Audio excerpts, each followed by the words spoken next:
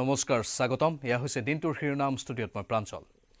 শীতল মস্তিষ্কৰে পত্নী পুত্ৰক হত্যা কৰা জগদীশ হালৈ গ্ৰেপ্তাৰৰ পিছতে নলবাৰীত খবৰৰ জুই বিশেষভাৱে সক্ষম পুত্ৰক চিকিৎসা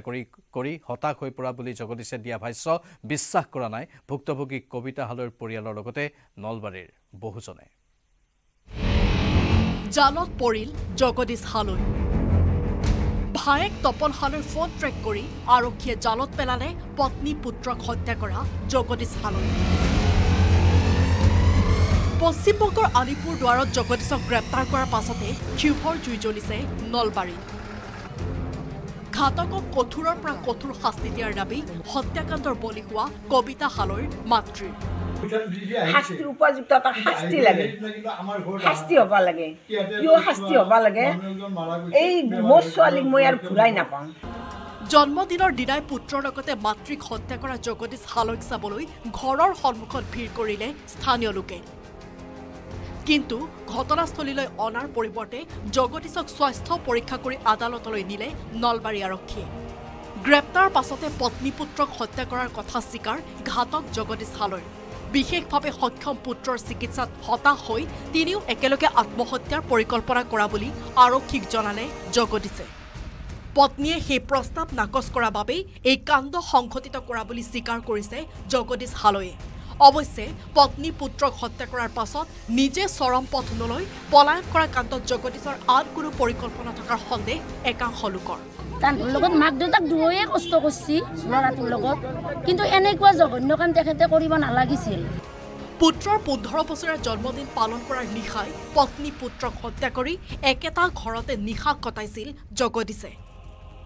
19 ফেব্ৰুৱাৰীৰ পুৱা বাহিৰৰ পৰা ঘৰত তলা লগাই পলাই যোৱা বুলি স্বীকাৰ কৰিলে জগদীশে 8 দিন ধৰি পলাই থকা সময়ত আৰক্ষীয়ে ট্ৰেক কৰিছিল জগদীশৰ পৰিয়ালৰ কেইবাজনো লোকৰ ফোন কল সপ্তম দিনা ভায়েক তপন হালৈৰ মোবাইললৈ ফোন কৰাৰ লগে লগে পোহৰলৈ আহিল আলিপুৰ দুৱাৰত জগদীশ পলাই থকাৰ কথা সেইদিনাই আলিপুৰ দুৱাৰৰ এখন হোটেলৰ পৰা আৰক্ষীয়ে গ্ৰেপ্তাৰ কৰিলে পত্নী পুত্ৰক হত্যা কৰা জগদীশ হালৈক নলবাৰীৰ পৰা কৈলাশ ডেকাৰ report news 18 Assam north east Baihata চাৰিআলিৰ ৰাষ্ট্ৰীয় ঘাইপথৰ নিৰ্মীয়মান অভাৰব্ৰিজত ভয়ংকৰ ঘটনা প্ৰকাণ্ড বিম খহি থিতাতে মৃত্যু সাবটিলে এজন লোকে ঘটনাৰ পাছতে নিৰ্মাণকাৰী প্ৰতিষ্ঠানৰ বিৰুদ্ধে ক্ষোভ উচ্চাৰিলে ৰাইজে ৰাষ্ট্ৰীয় ঘাইপথত খহি পৰিল নিৰ্মীয়মান অভাৰব্ৰিজ কাম কৰি থকাৰ মাজতে খহি পৰিল দলঙৰ প্ৰকাণ্ড বিম এটো প্ৰকৃততে এটা দুৰ্ঘটনা উৰণ হেতু খহি পৰাত প্ৰাণবায়ু উৰি গ'ল ফুলচান আলিৰ বহুত দলং দেখিলো এইবিলাক কামৰ বিস্তাৰ কাৰণে এইটো ৰাজ্যৰ ৰাষ্ট্ৰীয় ঘাইপথসমূহত দিনে ৰাতি চলি আছে নিৰ্মাণ কাৰ্য কিন্তু দীৰ্ঘদিন ধৰি ৰাজ্যৰ অভিযোগ উপযুক্ত সুৰক্ষা ব্যৱস্থা নকৰাকৈ নিৰ্মাণকাৰী সংস্থাসমূহে চৰম মৈমতালিৰে চলাই আছে নিৰ্মাণৰ কাম যাৰ পৰিণতিতে বুধবাৰে কামৰূপৰ বাইহাটা চাৰিআলিত প্ৰাণ গ'ল ফুলচান আলী নামৰ লোকজনৰ ঘটনাৰ পিছতে বাইহাটা চাৰিআলিত উত্তপ্ত পৰিস্থিতিৰ সৃষ্টি হয় আৰক্ষী আৰু উত্তেজিত ৰাইজৰ মাজত সৃষ্টি হয় হতাহতিৰ নিহত ফুলচান আলীৰ মৃতদেহ ৰেলিঙৰ তলৰ পৰা উদ্ধাৰ কৰিব নোৱাৰাক লৈ এই উত্তেজনা আৰু ইয়াত যিখিনি সেফটি নৰ্মছ মানিব লাগে কি মানিছে কি নাই মনা ঘটনাস্থলীত NDRF বাহিনী উপস্থিত হৈ মৃতদেহ উদ্ধাৰৰ চেষ্টা কৰে জিলা প্ৰশাসনৰ ফালৰ পৰা আমি উদ্ধাৰ কাৰ্য চলাই আছো ইতিমধ্যে NDRF SDRF আহিছে আৰু ভিকটিম ফেমিলিও আহি পাইছে উৰণ সেতুখন নিৰ্মাণ কৰি আছে নিৰ্মল বিল্ড নামৰ প্ৰতিষ্ঠানটোৱে নিৰ্মল বিল্ডৰ বিৰুদ্ধে প্ৰচণ্ড ক্ষোভত ফাঁটি পৰে স্থানীয় লোক নিয়ম নীতি নমনাকৈ কোনো সুৰক্ষা ব্যৱস্থা নকৰাকৈ উৰণ সেতু নিৰ্মাণ কৰি থকাৰ অভিযোগ ৰাইজৰ মানে যদে মানে কাম কোনো ধৰণৰ সেফটি নাই কোনো পাব্লিকৰ সেফটি নাই কোনো ৰাইজৰ সেফটি নাই ওপৰত কিবা কাম কৰিছে বিম উঠাইছে ওপৰত তলত মানে মানুহ গৈ আছে বিমডাল পৰি মানুহ এটাও ঢুকাইছে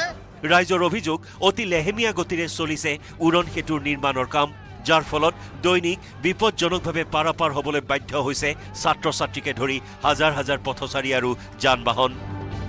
এই দুৰ্ঘটনাৰ ফলত দলঙৰ তলতে ৰৈ থকা এখন ডাম্পাৰৰো ক্ষতি সাধন হয় কিন্তু প্ৰশ্ন হৈছে উন্নয়নৰ নামত আৰু কিমান দিনলৈ এনেকৈ ৰাজপথত চলিব নিৰ্মাণকাৰী সংস্থাৰ মৈমতালি বুধবাৰে বাইহাটাত নিহত ফুলচান আলীৰ জীৱনৰ মূল্য দিব পাৰিবনে নিৰ্মল বিল্ডাৰ্ছে বাইহাটাৰ পৰা শ্ৰীমন্ত দাসৰ report news 18 Assam north east ৰাষ্ট্ৰীয় ঘাইপথ নিৰ্মাণৰ নামত একাংশ নিৰ্মাণ প্ৰতিষ্ঠানে ৰাজ্যবাসীক খুৱাইছে জলাকলা বাটে পথে বহুৱাইছে মৰণ ফাণ্ড হদিয়াৰ পৰা ধুবুৰীলৈ ঠায়ে ঠায়ে এতিয়া ৰাজপথেৰে অহা যোৱা কৰা জনতাই ভুগিছে জমৰ যন্ত্ৰণা ৰাষ্ট্ৰীয় ঘাইপথ মানে এতিয়া মৰণ ফাণ্ড জনসাধাৰণৰ জীৱনেৰে মৰণৰ খেলা পাতিছে পথ নিৰ্মাণকাৰী প্ৰতিষ্ঠানে ৰহাত ৰাষ্ট্ৰীয় ঘাইপথৰ ওপৰত ফ্লাইঅভাৰ নিৰ্মাণৰ নামত চলিছে ব্যাপক অনিয়ম জনসাধাৰণৰ সুবিধা অসুবিধাৰ প্ৰতি পিঠি দি তথা নীতি নিৰ্দেশনা অমান্য কৰি নিৰ্মাণকাৰী সংস্থা ডিবিএল নামৰ কোম্পানীটোৱে মৈমতালিৰে চলাইছে এই ফ্লাইঅভাৰৰ নিৰ্মাণ কাৰ্য ফ্লাইঅভাৰ নিৰ্মাণ কাৰ্যৰ পূৰ্বে ৰাষ্ট্ৰীয় পথত যান-বাহন সুচল চলাচলৰ বাবে সাৰ্ভিস ৰোড নিৰ্মাণ কৰিব লাগে যাতে যাতায়াত বিঘ্নিত নহয় কিন্তু ডিবিএল কোম্পানীটোৱে সাৰ্ভিস ৰোড নিৰ্মাণ নকৰাত পুৰণি সৰু এটা সাৰ্ভিস ৰোডেৰে কোনোমতে যান-বাহন চলাচল কৰিবলগীয়া হৈছে ফলত সৃষ্টি হৈছে ব্যাপক যান-জঁটৰ যান-বাহন আহিলে চাইকেলখনো নিব নোৱাৰি পথটোৱেদি এই পথটোত সংঘটিত হৈছে বহু দুৰ্ঘটনা আনহাতে শিৱসাগৰ জাজিৰ পৰা ডিবৌলৈকে 4 লেনযুক্ত পথৰ নিৰ্মাণ কাৰ্য যোৱা 4 মাহ ধৰি বন্ধ হৈ আছে 4 লেনযুক্ত পথ নিৰ্মাণৰ নামত 37 নং ৰাষ্ট্ৰীয় ঘাইপথত খান্দি থোৱা পুখুৰী দ ঘাটত পৰি নিতৌ যান-বাহন দুৰ্ঘটনাত পতিত হৈছে যদিও নীৰৱ দৰ্শক হৈ আছে ৰাষ্ট্ৰীয় ঘাইপথ আন্তঃগাঁথনি উন্নয়ন প্ৰাধিকৰণ আৰু প্ৰশাসন ইয়াৰ পৰিপ্ৰেক্ষিতত শিৱসাগৰ বলিয়াঘাট তিনিআলিত বুধবাৰে প্ৰতিবাদ সাব্যস্ত কৰে স্থানীয় ৰাইজে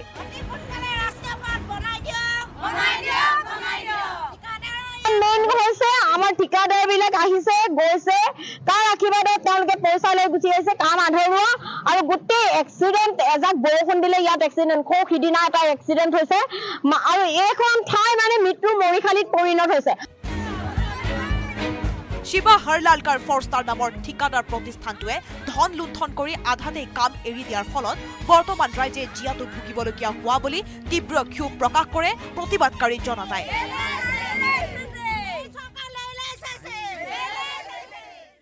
ৰাষ্ট্ৰীয় ঘাইপথটো আপোনাৰ মৰণ ফাণ্ডলৈ পৰিণত হৈছে আৰু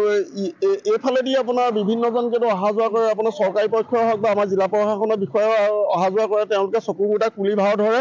আৰু বিভিন্ন আঁচনি প্ৰস্তুত কৰি মানুহক প্ৰলোভন দেখুৱাতকৈ ৰাষ্ট্ৰীয় ঘাইপথটো অতি সোনকালে নিৰ্মাণ কৰি আপোনাৰ মানুহৰ জীৱনবিলাক ৰক্ষা কৰক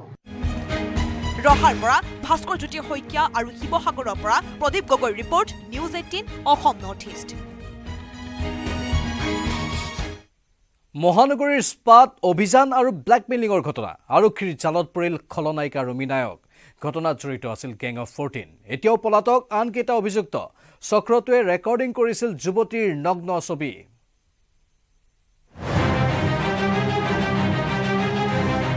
গুৱাহাটীৰ পাৰ্লাৰ কাণ্ডত জড়িত গেং অফ 14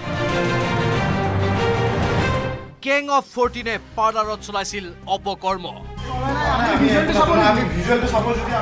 মহানগৰ আৰক্ষীৰ জালত গেংটোৰ খলনায়িকা ৰুমি নায়ক এতিয়াও পলাতক স্পাট সন্ত্ৰাস চলোৱা আন অভিযুক্ত প্ৰতিবেদন আৰম্ভ কৰাৰ পূৰ্বেই নিউজ 18ৰ হাতত আহি পৰা ভিজুৱেলছৰ কিছু স্নেপশ্বট আপোনালোকক দেখুৱাই লৈছো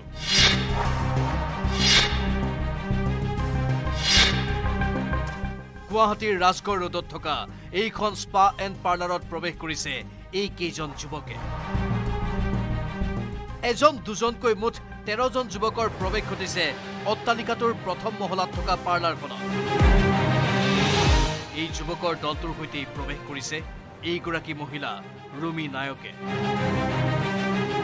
আৰু পিছৰ ভিতৰৰ দৃশ্য এয়া দলটোৰ প্ৰতিজন সদস্যৰ হাতে হাতে আছিল মোবাইল ফোন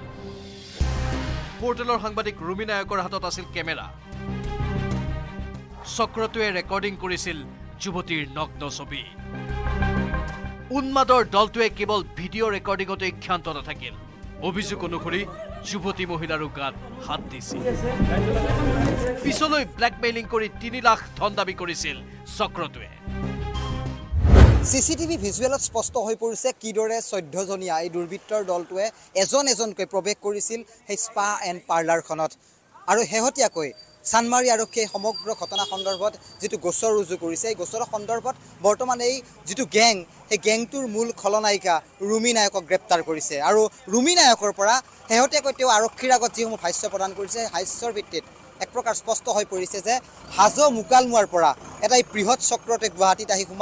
আহি এইদৰে এটা অভিযান চলায় আৰু অভিযান চলাই তেওঁলোক নামি পৰে ব্লেকমেইলিং আৰু ধন দাবীত এই ভয়ংকৰ কাণ্ডক লৈ ইতিমধ্যে চানমাৰী থানাত ৰুজু হৈছে গোচৰ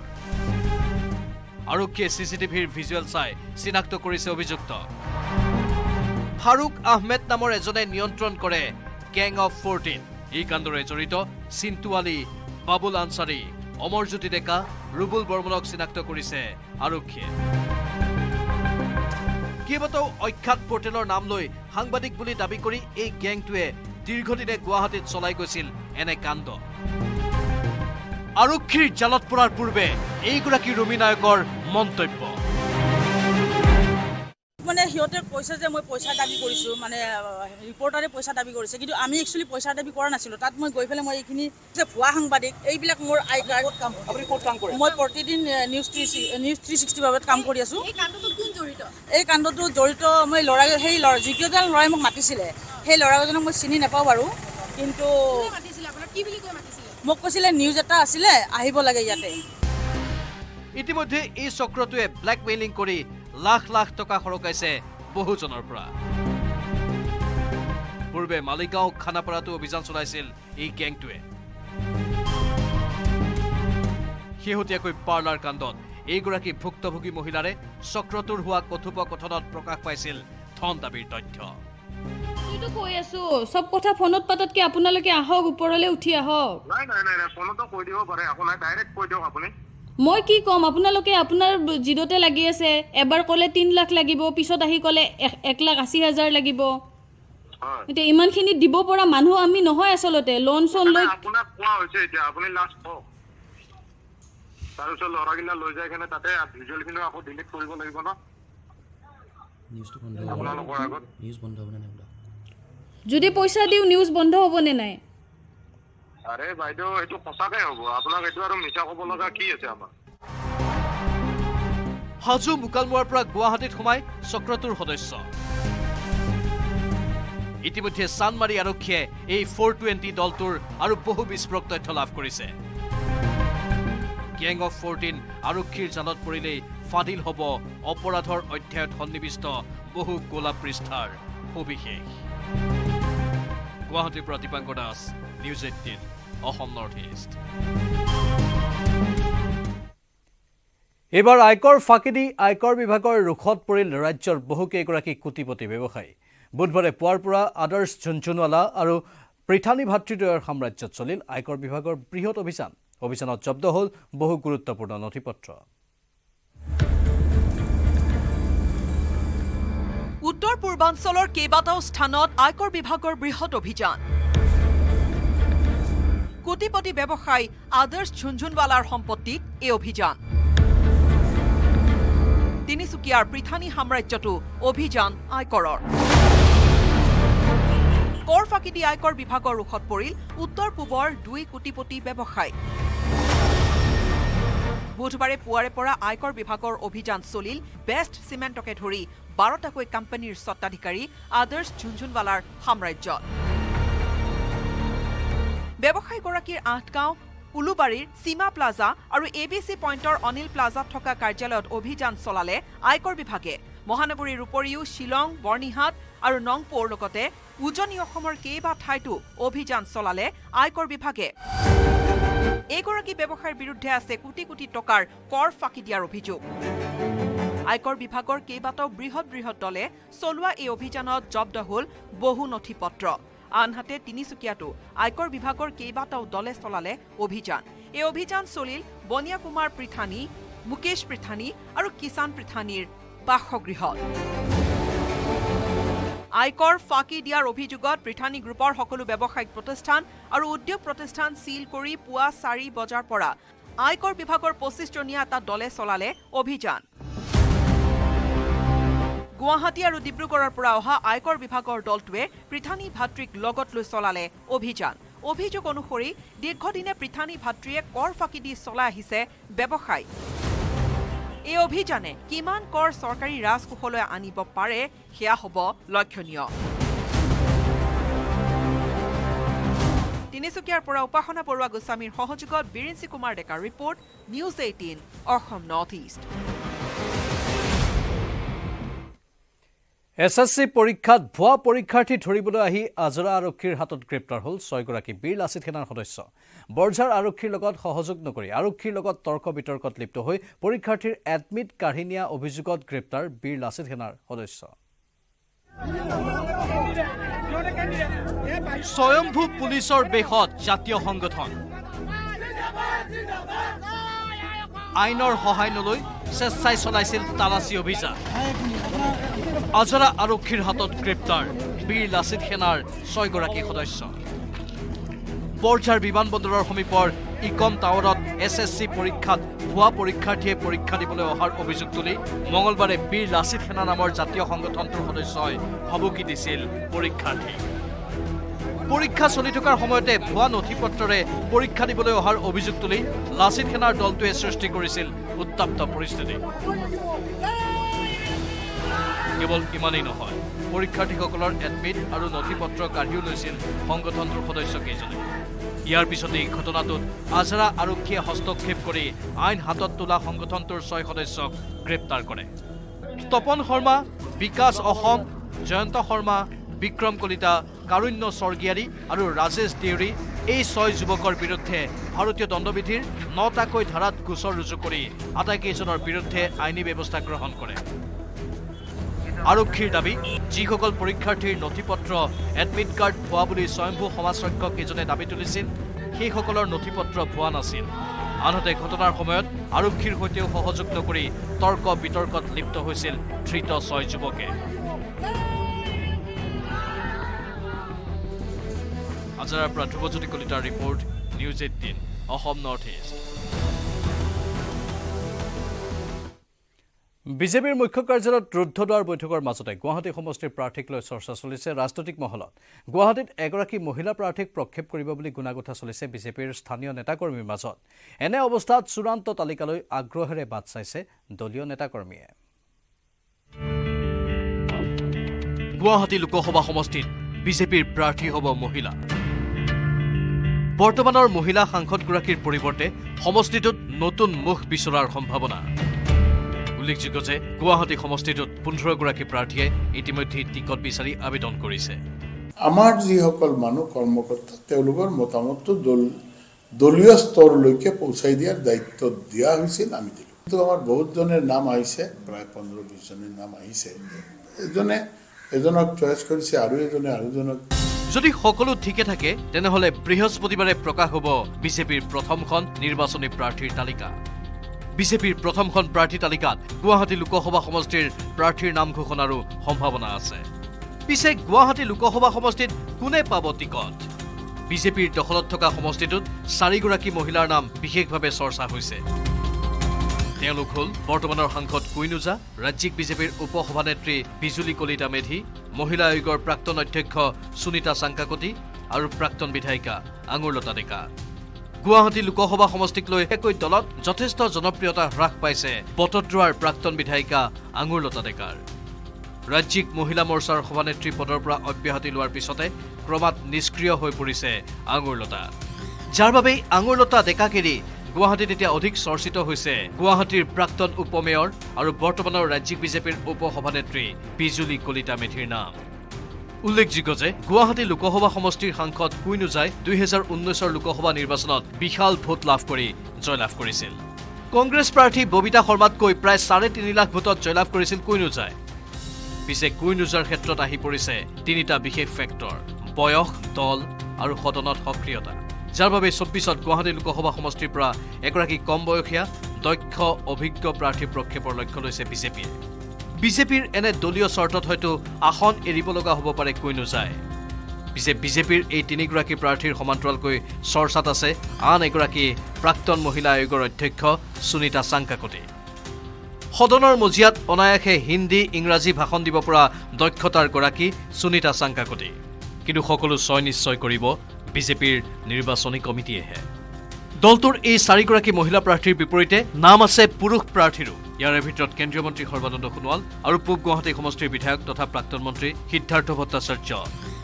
পিছে দুই পুৰুষ প্ৰাৰ্থীৰ এজন কেন্দ্ৰীয় মন্ত্ৰী সৰ্বানন্দ সোণোৱালে ডিব্ৰুগড় লোকসভা সমষ্টিৰ পৰা প্ৰাৰ্থিত্ব লাভৰ সম্ভাৱনা আছে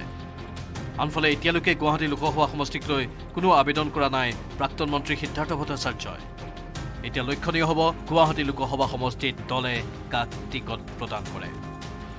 কেমেৰা পাৰ্চন সঞ্জয়ৰ সৈতে বলেন ভট্টাচাৰ্যৰ report news 18 Assam north east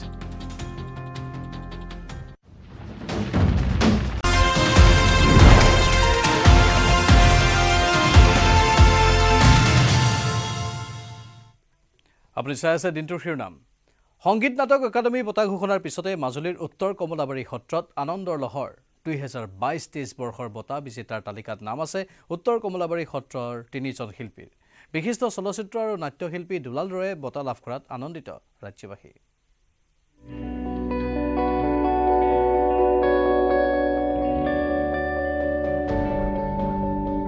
ঘোষণা কৰা হ'ল সংগীত নাটক একাডেমী বঁটা 2022-23 বৰ্ষত 92 গৰাকী শিল্পীলৈ সংগীত নাটক একাডেমী বঁটা আগবঢ়োৱা হৈছে সংগীত নাটক একাডেমী ৰত্ন বঁটা আগবঢ়োৱা হৈছে নাট্যশিল্পী দুলাল ৰয়লৈ বঁটা ঘোষণা হোৱাৰ পিছতে উৎফুল্লিত শিল্পী দুলাল ৰয় সন্মান সকলোৱে বিচাৰে আৰু সন্মান পালে সকলোৱে আনন্দিত উৎফুল্লিত হয় যিসকল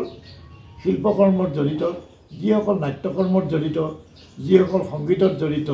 তেওঁলোক আটাইৰে বাবে লগত লৈ মই সন্মানৰ অধিকাৰী হ'ব বিচাৰোঁ আৰু এইকাৰণে মই আনন্দিত আৰু গৌৰৱান্বিত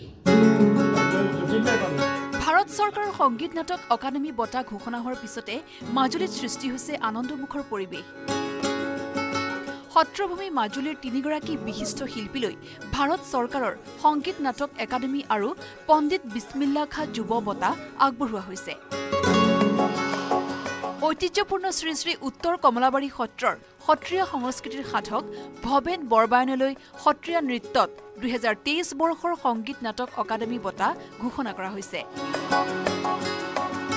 মহাপুৰুষ শ্ৰীমন্ত শংকৰদেৱৰ আদৰ্শ দাঙি ধৰি অংকীয়া নাটক এক নিৰ্ণায়ক গতি প্ৰদান কৰি অহা বিশিষ্ট শিল্পী কৰুণা বৰালৈ 2022 বৰ্ষৰ সংগীত নাটক একাডেমী বঁটা আৰু শ্ৰী শ্ৰী উত্তৰ কমলাবাৰী সত্ৰৰ সত্ৰীয়া সংস্কৃতিৰ সাধক মুকুন্দ শইকীয়া বৰবায়নলৈ আগবঢ়োৱা হৈছে সংগীত নাটক একাডেমীৰ পণ্ডিত বিছমিল্লা খাঁ যুৱ বঁটা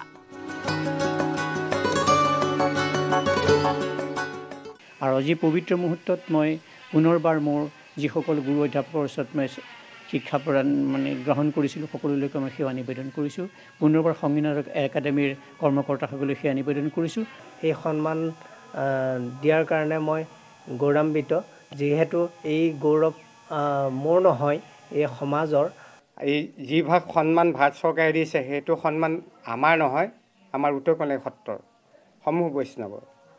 অধিকাৰকে প্ৰমুখ্য কৰি যিমানখিনি আমাৰ সত্ৰ প্ৰেয়সী আমাৰ প্ৰতি যাৰ প্ৰেয়সী কৃষ্টি প্ৰতি প্ৰেয়সী তেখেতসকলৰ প্ৰতি আমাৰ আভাস থাকিল একে সময়তে মাজুলীৰ তিনিগৰাকী বিশিষ্ট শিল্পীলৈ ভাৰত চৰকাৰৰ সংগীত নাটক একাডেমীয়ে এই সন্মান আগবঢ়োৱাত মাজুলীত এক আনন্দমুখৰ পৰিৱেশৰ সৃষ্টি হোৱাৰ লগতে তিনিওগৰাকী শিল্পীক উত্তৰ কমলাবাৰী সত্ৰৰ সত্ৰাধিকাৰৰ চৰাত মাজুলীৰ বিধায়ক ভুৱন গামে সম্বৰ্ধনা জনায় বিশেষকৈ বেছিকৈ মই আনন্দিত হৈছোঁ তেখেতসকলতকৈ মই বেছি আনন্দিত হৈছোঁ কাৰণ মোৰ সমষ্টিৰ পৰা 3জন একাডেমী বঁটা লাভ কৰিছে খুব ধুনীয়া সাধনা কৰাৰ কাৰণে তেখেতসকলে সেই বঁটা লাভ কৰিবলৈ সক্ষম হৈছে ইয়াৰ উপৰি গীতিকাৰ লক্ষ্যহীৰা দাসলৈ সংগীত নাটক একাডেমী বঁটা লোক সংগীতত তৰাৱতী বড়ী সত্ৰীয়া শিল্পী ডিম্পী বৈশ্য মুকাভিনয়ৰ বাবে মুকুন্দ নাথ পুতলা নাচৰ বাবে বিনীতা দেৱী কথকত মেঘৰঞ্জনী মেধি আৰু সত্ৰীয়া নৃত্যত মুকুন্দ শইকীয়ালৈ আগবঢ়োৱা হৈছে বিছমিল্লা আখা বঁটা বশিষ্ঠৰ পৰা উৎপল হালৈৰ সহযোগত মাজুলীৰ পৰা ভাস্কৰ জ্যোতি কটকী news 18 Assam north east Lok Sabha নিৰ্বাচনৰ পূৰ্বে তেজপুৰত পিতা পুত্ৰৰ মোদী বন্দনা ঈশ্বৰক আৰাধনা কৰাৰ সমান্তৰালকৈ পুৱা গধূলি মোদীক পূজা কৰি চৰ্চালৈ আহিছে তেজপুৰৰ এগৰাকী অধিবক্তা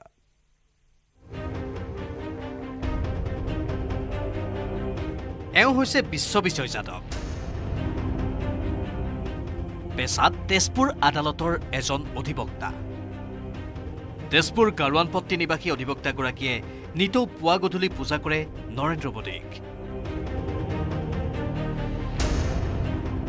ভগৱানৰ দৰে একে শাৰীতে প্ৰধানমন্ত্ৰী মোদীৰ ফটো ৰাখি পূজা কৰি আহিছে অধিবক্তা বিশ্ববিজয় যাদৱে কিন্তু ৰব ভুল নুবুজিব এইগৰাকী বিশ্ববিজয় যাদৱৰ এই পূজাৰ আঁৰত লুকাই আছে কেৱল নিজস্ব স্বাৰ্থ তেওঁৰ আশা মোদীক পুজিলে জানোচা সন্তুষ্ট হৈ এদিন প্ৰদান কৰিব তেওঁক দলীয় টিকট হয় মই নৰেন্দ্ৰ মোদী ডাঙৰীয়াক পূজা কৰোঁ গুৰু হিচাপে পূজা কৰোঁ মোৰ ৰাজনৈতিক জীৱনত মই নৰেন্দ্ৰ মোদী ডাঙৰীয়াক গুৰু হিচাপে মানো যদি দলে আমাক নিৰ্বাচনৰ কাৰণে যিকোনো ঠাইৰ পৰা প্ৰাৰ্থিত্ব প্ৰদান কৰে মই সাজু আছোঁ যোৱাটো লোকসভা নিৰ্বাচনতো অনুৰূপ ধৰণেৰে পূজা কৰি অৱশেষত প্ৰাৰ্থিত্বৰ বাবে আবেদন কৰিছিল এইগৰাকী অধিবক্তাই পিছে দলে আন প্ৰাৰ্থিত্ব প্ৰত্যাশীৰ দৰে এওঁকো বিমুখ কৰি অৱশেষত টিকট প্ৰদান কৰিছিল পল্লৱ লোচন দাসক সেই দুখ বিশ্ববিজয় যাদৱৰ মনৰ পৰা আঁতৰাই নাই চাওঁতে চাওঁতে পুনৰ নিৰ্বাচন আহিলেই এইবাৰ কিন্তু নাচুৰবান্দা এইগৰাকী অধিবক্তা টিকট লাগিবই যদি দলে আমাক নিৰ্বাচনৰ কাৰণে যিকোনো ঠাইৰ পৰা প্ৰাৰ্থিত্ব প্ৰদান কৰে মই সাজু আছোঁ তেজপুৰৰ পৰা হেমন্ত কুমাৰ নাথৰ report news 18 Assam north east সমষ্টিভিত্তিক সাৰ্ভেৰ অন্তত প্ৰস্তুত কৰা 12 সমষ্টিৰ সম্ভাব্য প্ৰাৰ্থীৰ তালিকাক লৈ বুধবাৰে দিল্লীত বিজেপিৰ মুখ্য কাৰ্যালয়ত বহিল মুখ্যমন্ত্ৰী হিমন্ত বিশ্ব শৰ্মা আৰু ৰাজ্যিক বিজেপিৰ সভাপতি ভৱেশ কলিতা কেন্দ্ৰীয় গৃহমন্ত্ৰী বিজেপিৰ ৰাষ্ট্ৰীয় সভাপতি সাংগঠনিক সম্পাদকৰ সৈতে বহা আলোচনাত অসমৰ 14টা সমষ্টিৰ 2টা মিত্ৰ দলক দি বাকি 12টা সমষ্টিৰ বাবে প্ৰাৰ্থীৰ তালিকাত সিলমোহৰ মৰা হয় দিল্লীত অসমৰ 12 সমষ্টিৰ প্ৰাৰ্থীৰ তালিকাত লাগিল সিলমোহৰ নতুন দিল্লীৰ বিজেপিৰ মুখ্য কাৰ্যালয়ত বহা এক বৈঠকত সিলমোহৰ মৰা হয় অসমৰ প্ৰাৰ্থীৰ তালিকাত ৰাষ্ট্ৰীয় সভাপতি জে.পি. নাড্ডা কেন্দ্ৰীয় গৃহমন্ত্ৰী অমিত শ্বাহ বিজেপিৰ ৰাষ্ট্ৰীয় সাংগঠনিক সম্পাদক বি.এল. সন্তোষ অসমৰ প্ৰভাৰী বৈজয়ন্ত জে. পাণ্ডা অসমৰ সাংগঠনিক সম্পাদক ৰবীন্দ্ৰ ৰাজুৰ উপস্থিতিত হোৱা আলোচনাত অসমৰ 12টা সমষ্টিৰ প্ৰাৰ্থীৰ নাম চূড়ান্ত কৰা হয় লগতে কোকৰাঝাৰ সমষ্টি এৰি দিব মিত্ৰদল UPPLক আৰু বৰপেটা সমষ্টিটো অসম গণ পৰিষদক এৰি দিয়াৰ সিদ্ধান্ত গ্ৰহণ কৰা হয় দলীয় এক শীৰ্ষ সূত্ৰই সদৰি কৰা মতে অসমৰ ৰাজ্যসভাৰ 2 সাংসদক এইবেলি লোকসভা নিৰ্বাচনত প্ৰাৰ্থী হিচাপে প্ৰক্ষেপ কৰাৰ সিদ্ধান্ত গ্ৰহণ কৰা হৈছে এই হিচাপত প্ৰাক্তন মুখ্যমন্ত্ৰী তথা কেন্দ্ৰীয় মন্ত্ৰী সৰ্বানন্দ সোণোৱাল হ'ব লোকসভা নিৰ্বাচনৰ প্ৰাৰ্থী সোণোৱাল লখিমপুৰ সমষ্টিৰ প্ৰাৰ্থী হ'ব বুলি চৰ্চা অৱশ্যে সোণোৱালক গুৱাহাটী বা ডিব্ৰুগড়ত প্ৰক্ষেপ কৰাৰ বাবেও আলোচনা হয় ইপিনে ৰাজ্যসভাৰ আন এজন সাংসদ কামাখ্যা প্ৰসাদ তাছা হ'ব পাৰে কাজিৰঙা সমষ্টিৰ প্ৰাৰ্থী দলীয় সূত্ৰৰ মতে বুধবাৰৰ বৈঠকত সিদ্ধান্ত হয় শিলচৰত প্ৰাৰ্থী হ'ব মন্ত্ৰী পৰিমল শুক্লবৈদ্য এই বিষয়ত মন্ত্ৰী পৰিমল শুক্লবৈদ্যই গুৱাহাটীত কেৱল ক'লে প্ৰাৰ্থী ঠিক কৰিবলৈ দিয়া নাই কোন প্ৰাৰ্থী হলে ভাল হ'ব কমেন্ট দিয়াৰ কাৰণে দিয়া নাই আমাৰ যিসকল মানুহ কৰ্মকৰ্তা তেওঁলোকৰ মতামতটো দলীয় স্তৰলৈকে পৌঁছাই দিয়াৰ দায়িত্ব দিয়া হৈছিল আমি দিলোঁ পেনেল আমাৰ নাই কিন্তু আমাৰ এজনক চয়েস কৰিছে আৰু এজনক চয়েস মানে কি ৰাইজে বিচাৰিব লাগে যে কাৰ জৰিয়তে আমাৰ এই সমষ্টিখন আৰু ভাল ৰাইজৰ বিভিন্নজনৰ বিভিন্ন মতামত থাকিব পাৰে আছিল আমি এইখিনি নাম আমাৰ ৰাজ্যিক কমিটিৰ ওচৰত চন্দাই দিছোঁ ইপিনে ৰাজ্যিক বিজেপিৰ প্ৰাক্তন সভাপতি প্ৰাক্তন মন্ত্ৰী তথা বৰ্তমানৰ বিধায়ক ৰঞ্জিত দত্ত হ'ব শোণিতপুৰ সমষ্টিৰ প্ৰাৰ্থী দৰং ওদালগুৰিৰ প্ৰাৰ্থী হ'ব সাংসদ দিলীপ শইকীয়া, ডিব্ৰুগড়ৰ প্ৰাৰ্থী হ'ব কেন্দ্ৰীয় মন্ত্ৰী ৰামেশ্বৰ তেলী। বুধবাৰৰ বৈঠকত হোৱা আলোচনা মৰ্মে যোৰহাট সমষ্টিত প্ৰাৰ্থী হ'ব সাংসদ তপন কুমাৰ গগৈ, ডিফু সমষ্টিত প্ৰাৰ্থী হ'ব পাৰে মন্ত্ৰী নন্দিতা কাৰ্লোচা। আলোচনাত গুৱাহাটী সমষ্টিৰ প্ৰাৰ্থীৰ তালিকাত অৱসৰপ্ৰাপ্ত লেফটেনেণ্ট জেনেৰেল ৰাণা প্ৰতাপ কলিতা, কুইনোজা, বিজুলী কলিতা মেধিক লৈ চৰ্চা হয়। আলোচনাত নগাঁও সমষ্টিৰ প্ৰাৰ্থী হিচাপে বিজেপি সুৰেশ বৰাৰ কথা চৰ্চা হয়। ইপিনে মিত্ৰদল UPPLে কোকৰাঝাৰত দিব ৰাজু কুমাৰ নাৰ্জাৰীক প্ৰাৰ্থিত্ব। AGPয়ে বৰপেটাত প্ৰাৰ্থী হিচাপে প্ৰক্ষেপ কৰিব ৰঞ্জিত ডেকাক। মিত্ৰদল UPPL আৰু AGPয়ে দিয়া প্ৰাৰ্থী দুজনৰ বিষয়তো বিজেপিৰ মুখ্য কাৰ্যালয়ৰ বৈঠকত আলোচনা হয়। সূত্ৰই সদৰি কৰা মতে বিজেপিৰ প্ৰথমখন তালিকা বৃহস্পতিবাৰে প্ৰকাশ পাব আৰু এই তালিকাত 176টা সমষ্টিৰ প্ৰাৰ্থীৰ নাম সন্নিৱিষ্ট হ'ব। বৃহস্পতিবাৰে প্ৰকাশ পাবলগীয়া ৰাষ্ট্ৰীয় পৰ্যায়ৰ তালিকাখনত অসমৰ 5টা সমষ্টিৰ প্ৰাৰ্থীৰ নামো সন্নিৱিষ্ট থকাৰ কথা। Bureau report News18 Assam north east. পুনৰ ডিব্ৰুগড়ৰ পৰা লোকসভা নিৰ্বাচন খেলিবলৈ সাজু হৈছে কেন্দ্ৰীয় মন্ত্ৰী ৰামেশ্বৰ তেলী। দলীয় টিকটক লৈ আশাবাদী তেলী দলৰ বাবে দিন ৰাতি একাকাৰ কৰি কাম কৰা বুলিও খতিয়ান দিলে কেন্দ্ৰীয় মন্ত্ৰীগৰাকীয়ে। ডিব্ৰুগড় লোকসভা সমষ্টিৰ সাংসদ ৰামেশ্বৰ তেলীয়ে পুনৰ নিৰ্বাচনৰ টিকট পাবনে? বিজেপিৰ প্ৰাৰ্থিত্ব কেন্দ্ৰিক আলোচনা দিল্লী পোৱাৰ সময়তেই চৰ্চিত হৈ পৰিছে এই প্ৰশ্ন। কিয়নো তেলীৰ প্ৰাৰ্থিত্বক লৈ আচ্ছাকে ধৰি ডিব্ৰুগড়ৰ একাংশ দল সংগঠনে বিৰোধ প্ৰদৰ্শন কৰি আহিছে। তেলীক অকৰ্মণ্য নেতা আখ্যা দি বিৰোধী পক্ষটোৱে গঢ়ি তুলিছে প্ৰতিবাদো।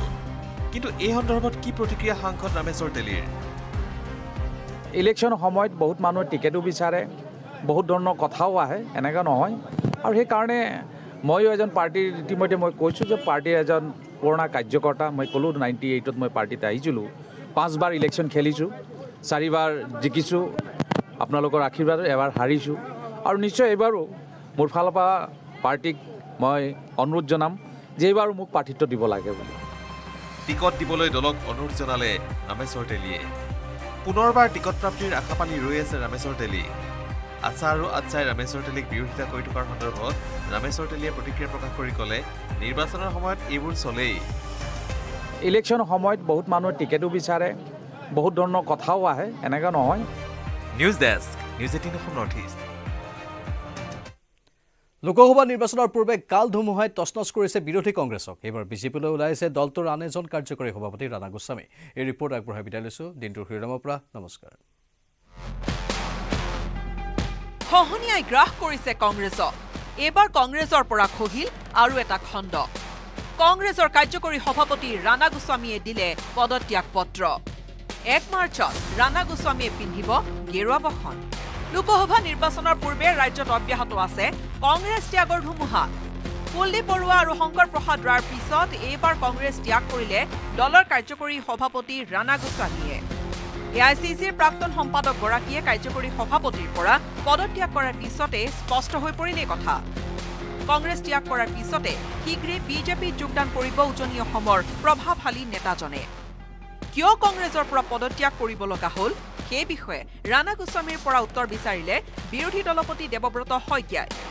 লগতে ধাৰাবাহিক পদত্যাগে কংগ্ৰেছ দল দুৰ্বল হোৱাৰ কথা স্বীকাৰ জ্যেষ্ঠ বিধায়কজনৰ। ৰাণা গোস্বামী ডাঙৰীয়াই পদত্যাগ কৰিছে। তেখেতক আপোনালোকে সুধিব লাগিব কি কাৰণে তেখেতে পদত্যাগ কৰিলে। কংগ্ৰেছত থাকি তেখেতে কি অসুবিধা পাইছিল নে অন্য ব্যক্তিগত কাৰণত গ'ল, এই কথাখিনি আমি জনাটো দৰকাৰ। গণতন্ত্ৰ শক্তিশালী হ'ব লাগে, গণতন্ত্ৰৰ বিৰোধী থাকিব লাগে। আৰু সেই গতিকে মই কওঁ ৰাণা গোস্বামীয়ে ব্যক্তিগত কাৰণত গ'ল নে বিৰোধী দলৰ ভূমিকাত অসন্তুষ্ট হৈ গ'ল, এই কথাখিনি জানিলে আমাৰ দেশ মজবুত হ'ব, গণতন্ত্ৰ মজবুত হ'ব। সেই গতিকে ৰাণা গোস্বামী ডাঙৰীয়াই এখন প্ৰেছ কনফাৰেন্স কৰি তেখেতৰ কংগ্ৰেছৰ ইমান তেখেতৰ যি বহুদিনীয়া সম্পৰ্ক, এই সম্পৰ্ক কিয় ত্যাগ কৰিলে এই কথাটো ৰাজহুৱা কৰা উচিত। দেৱব্ৰত শইকীয়াৰ দৰে ৰাণা গোস্বামীৰ পদত্যাগে কংগ্ৰেছ দলৰ ক্ষতি কৰাৰ কথা স্বীকাৰ বিধায়ক ৰচিত মণ্ডলৰ। সাধাৰণ সদস্য পদ ত্যাগে দলৰ ক্ষতি কৰাৰ কথা প্ৰকাশ মণ্ডলৰ। ৰাণা গোস্বামী এজন সাধাৰণ আমাৰ দলৰ পৰা এজন সাধাৰণ সদস্যও যদি ওলাই যায়, তেওঁৰ যিখিনি শক্তি সেইখিনিতো আমাৰ হ্ৰাস পাব। গতিকে ৰাণা গোস্বামীটো আমাৰ এজন জ্যেষ্ঠ নেতা, আমাৰ এজন সক্ৰিয় সদস্য হয় আৰু তেওঁ আমাৰ নেতা গতিকে এজন নেতা আঁতৰি যোৱাৰ লগে নিশ্চিতভাৱে ক্ষতি হ'ব কিন্তু এইটোলৈ আমি কংগ্ৰেছ দল কেতিয়াও হতাশ বা নিৰাশ নহয়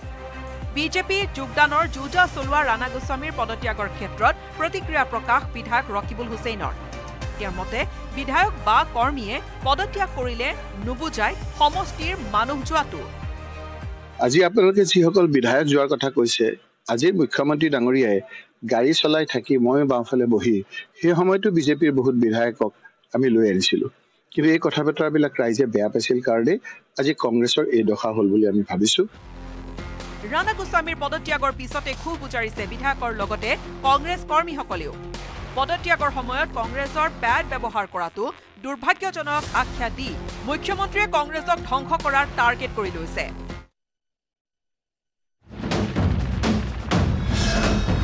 ভাৰতৰ গৌৰৱ গোটেই বিশ্বতেই ইয়াৰ সন্মান ষ্ট্ৰং মানে মাইথান ষ্টীল